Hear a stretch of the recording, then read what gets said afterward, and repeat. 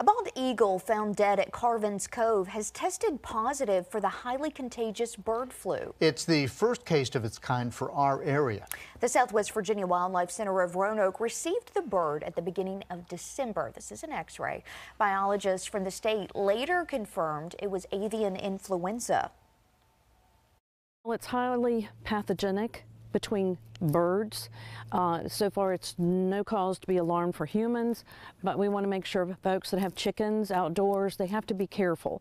We suspect it's going to be decreasing, but with migration around the corner, it could easily increase. The center encourages people with at-home flocks to take heightened biosecurity measures during the migration period and to report any dead birds for testing.